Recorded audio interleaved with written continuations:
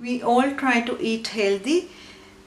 Whatever it is, we really like a little bit of flavor in it. So I thought of sharing a very nice and fruity healthy tea cake with you all. For this recipe I am using 250 grams dates and about 150 grams diced prunes and 150 grams figs, 150 grams apricots, dried apricots, and about 50 grams mulberries, and zest of one orange and the juice of that orange.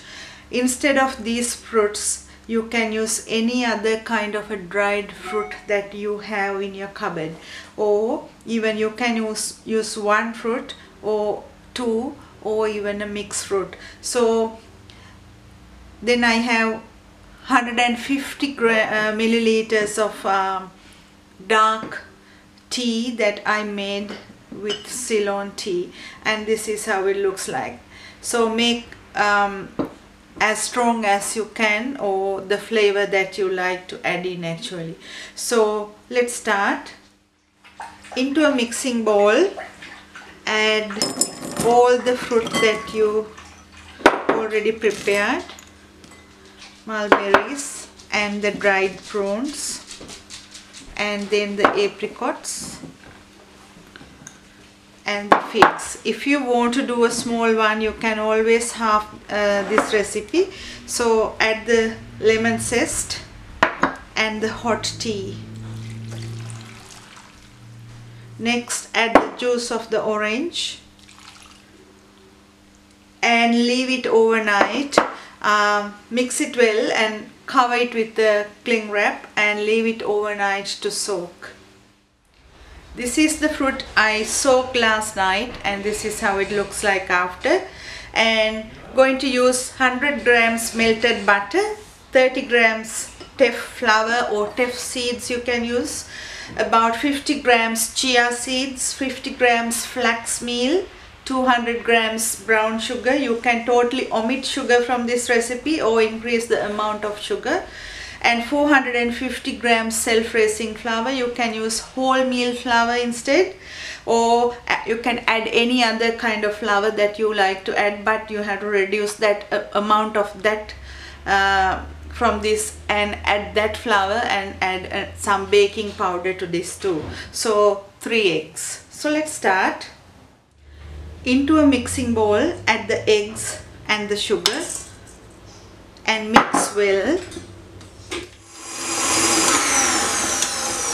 Reduce the speed and add the butter. Sometimes you might ask why you are adding butter when you say healthy.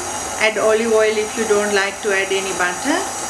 We need a bit of oil in baking always.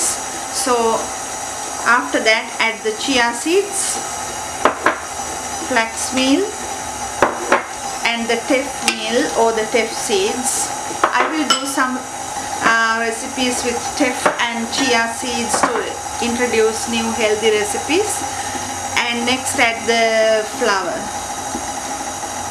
Always you can use different kinds of flour in this recipe too. So don't worry about this becoming dry at once, but when you add the fruit mix it will be alright. So I am adding the prepared fruit mix into that and mix well. So this is the prepared mix. You can do hand mixing too, but my hands are too tired to do that on a Saturday. So I'm using this loaf pan, and you can use any kind of a pan to do that. Spray it or put some baking paper and put the mix in it. So I put the mix into the tray and I bake it on 150 about 1.5 hours, and this is how it looks like.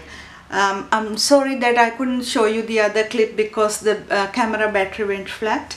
And so after I took it out from the oven, always insert the skewer through and see whether it's already ready, and put it onto a wire rack to cool down. And after, this is how it looks like.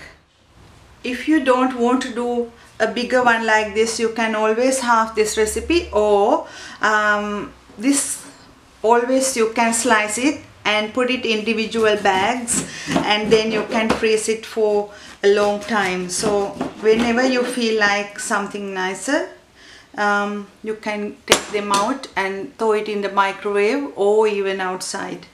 And this is how it looks like. It's a really moist, nice fruity cake. Hope you will enjoy this. Thank you for watching.